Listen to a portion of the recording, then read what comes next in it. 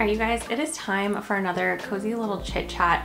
I feel like I haven't had like a heart-to-heart type of chit chat with you guys in a while, and maybe I have, I don't know. I feel like I'm just like making so many videos lately that it's like just getting jumbled in my mind about what I've made recently, but something's been on my mind that I wanted to sit down and have a little chit chat with you guys about, and that is the topic of dealing with rejection, criticism, blocking out the haters, and kind of everything along those lines. I know that this is something that a lot of people deal with and go through, and this is something that has been like so prevalent to me this year in 2023 as I've been navigating all of the stresses of life this year. From getting laid off, which is kind of one of the most ultimate forms of rejection, to then applying for hundreds and hundreds and hundreds of jobs. Like, I mean, if you guys have been sticking around my channel and watching my updates on unemployment and job searching and all of that, you know that I have applied to over like 400 jobs this year, and I have obviously not gotten a single job offer from any of those. So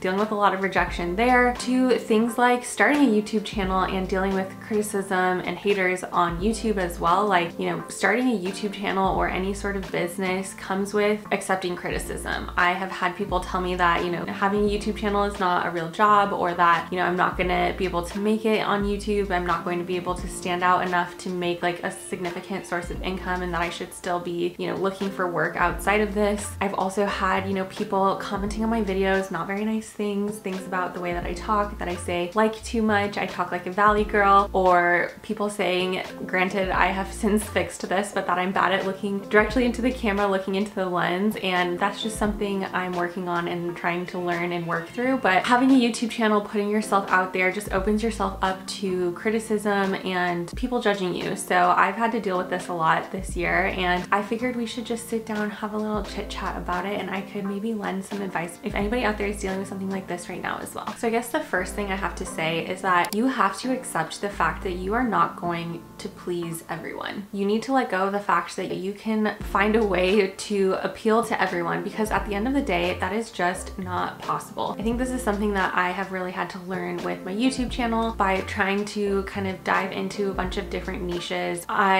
have people saying that they don't like my financial wellness videos, or I have people saying that they don't like my health and fitness videos, and I am really trying to accept the fact that it has to be about what I want and what makes me happy, and I have to accept that I am not going to please everyone. I just need to do ultimately like what is best for me. I think that this is true in like every aspect of life, whether this is like with work or with people that you're trying to meet and friends you're trying to make. You have to accept that you are a unique person and you have your own personality, and therefore like not everyone is going to jive with you, not everyone is going to like the way that you are, and that is totally okay. And the sooner that you can accept that, the sooner you can move past this fear of rejection or fear of getting criticism from others. Because at the end of the day, if you're putting yourself out there, if you're trying new things, you are going to get criticism and you are going to get rejected from time to time. All right, the next little tidbit of advice I wanted to share is to know your worth. I think it is so important to be so strong and connected to who you are, to know your value. And this is why I do a lot of things like writing down gratitude lists, journaling, to reflect on things that are happening, maybe things that frustrated me. I like to write down affirmations when I'm doing my journaling from time to time. Sometimes I like to say affirmations out loud because it really just helps reinforce me knowing who I am. So, you know, when I do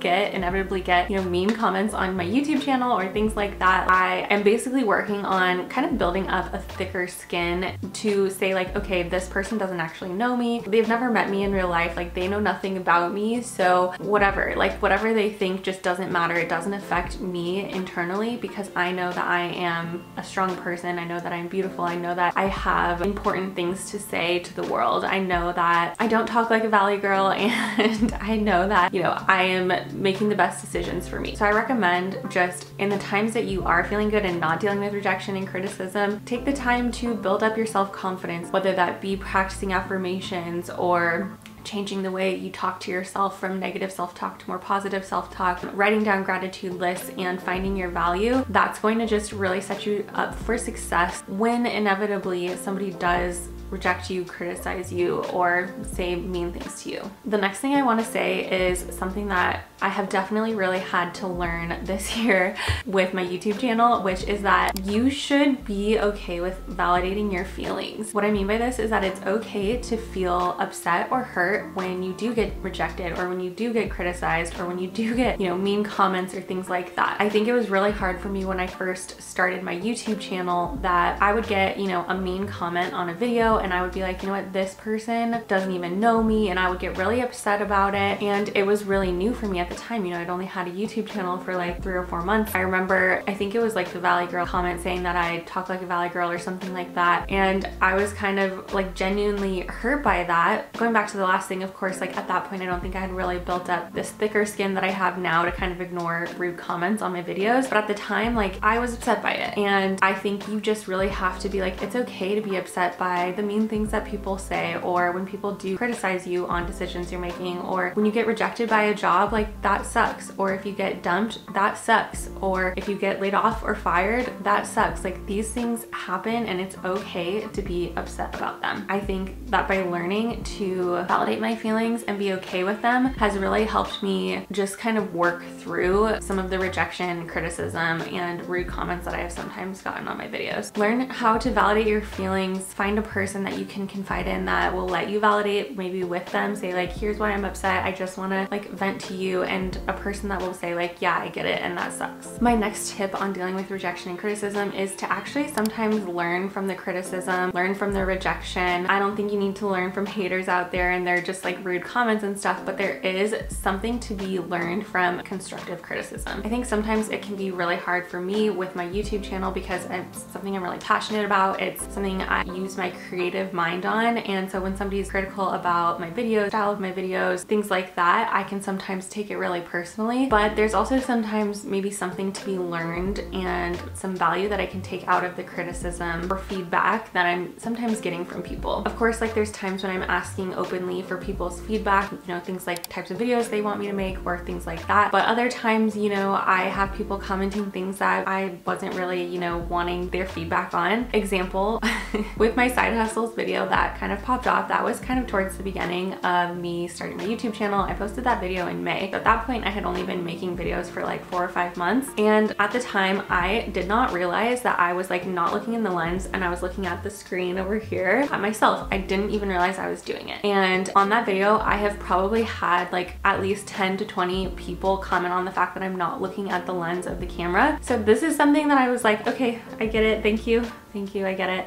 I will work on that. And it's something I'm still working on to this day because it's really just a habit to kind of like look over at yourself. But it was a criticism and it's something that I was like, okay, you're right. Like I can improve this and that will make me a better YouTuber for sure. But people commenting things like the way that I talk or if I talk too fast or something like that, like that's not really something that I need to worry about. But my point is that sometimes feedback can actually be helpful. It can be constructive, and to sometimes be open to accepting the feedback, to learning from it. And yes, sometimes it might hurt or sting at first when somebody initially gives you feedback that you maybe didn't want to hear or feel was valid. But if you take some time to reflect on it, you might find that there's actually some truth to it and some things that you can learn to improve yourself with that feedback. Okay, my 5th tip for you guys for kind of managing criticism, rejection, and the haters is to just be persistent. At the end of the day, you really can't let the haters, the criticizers, the rejectors get you down. If I stopped making YouTube videos after the first comment I got about the way that I talk like a Valley Girl, that I say like too much. By the way, I think that was on a video I had posted in maybe like February or March. So if I had stopped making videos based on that one comment, I would not be where I am today, where I have over 10,000 YouTube subscribers and getting thousands of views on my videos. I never would have had made that video that ended up popping off and making my YouTube channel what it is today. So you really just have to be persistent regardless of what the haters say, regardless of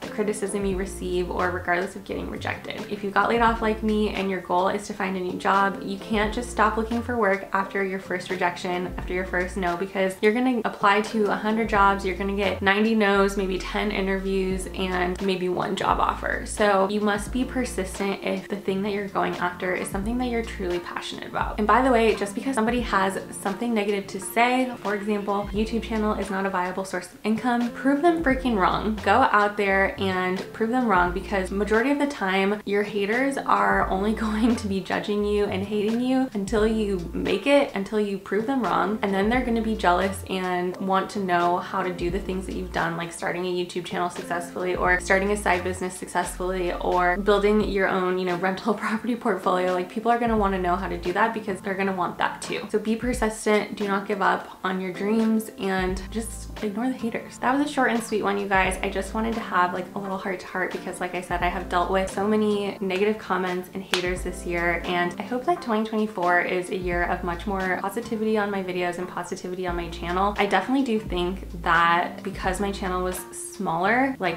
I was arguably like an easier target for random people on the internet to leave negative comments, because I do genuinely feel now that I'm a little bit bigger and I have more kind comments on my videos, like it almost seems like the internet trolls out there aren't as willing to comment on people who have like so many positive comments on their videos. But also on my like viral side hustles video, like because it just has seen, you know, 500,000 views or whatever, like at that point I'm like, yeah, when it has 500,000 views, it's inevitably gonna get some negative comments, and that's fine. So I think it always has been like on these videos that only get, you know, 500 views, I'm like, who's going out of their way to find this video with only 500 views and to leave a negative comment on it?